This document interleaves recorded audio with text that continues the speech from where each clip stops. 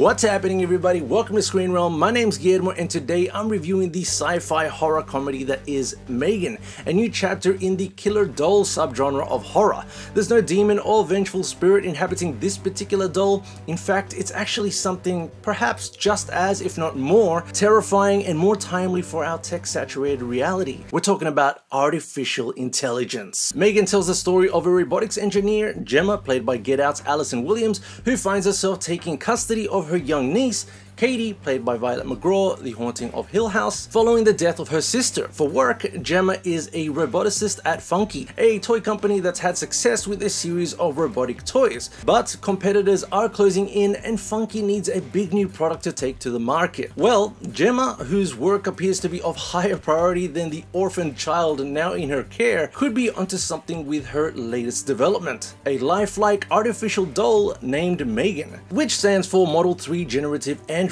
by the way. And because Gemma has never seen a sci-fi film, M3GAN is designed to be a learning machine, designed to care for and remain loyal to the child it's paired with. What could go wrong? It's another creepy doll tale from the Conjuring and Saw filmmaker James Wan, who dabbled with the subgenre with 2007 horror film Dead Silence and is a producer on the Conjuring universe's Annabelle films. Wan came up with the story for this one alongside the film's screenwriter Akela Cooper, who penned Wan's 2021 film Malignant, and whose credits also include Luke Cage and American Horror Story. At the helm is New Zealand filmmaker Gerard Johnstone, who broke out with 2014 horror comedy Housebound, and I suggest you check that one out if you still haven't. It's quite good. Now, Wan did say that one of the reasons he chose Johnstone to direct is because he wanted the film to not only have the horror thriller elements, but to also have a comedic edge. And well, the film is definitely a dark comedy. In fact, it's much more comedic than I was expecting it to be. I'm not too sure the heavy marketing has done a good job in showcasing the film's comedic leanings, but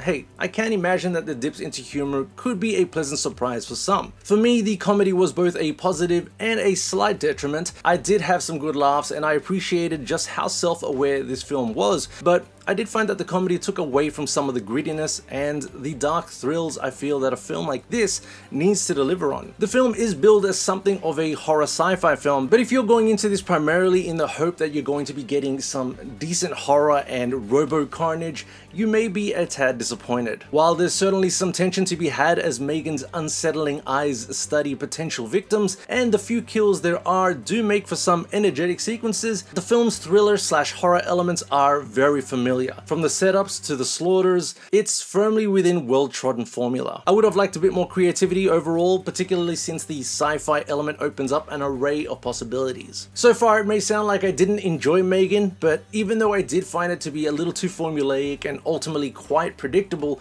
I actually did have a decent time here. It's an entertaining, amusing popcorn film that moves along at a nice pace, and importantly, the titular character is great. M3GAN's chilling eyes are used to strong effect, portraying all manner of dark thoughts, or should I say processes, with just a stare or a slow movement. Created using a combination of physical performance from young New Zealand star Amy Donald, voice work from Jenna Davis, and digital enhancements by Weta Effects, M3GAN is a believable creation, one that you can imagine being in people's houses any day now as tech continues to expand rapidly. M3GAN taps into our uncanny valley fears, as well as our fears of just what can unfold when AI approaches sentience. Cooper's screenplay does have some interesting points to make about the rise in technology, particularly with how artificial intelligence and reliance on technology can affect children and the role of a parent/guardian. M3GAN's escalating threat is nicely drawn out, and key to that is the doll's convincing relationship with young Katie. Violet McGraw puts in a strong performance as this poor little girl who's been handed a really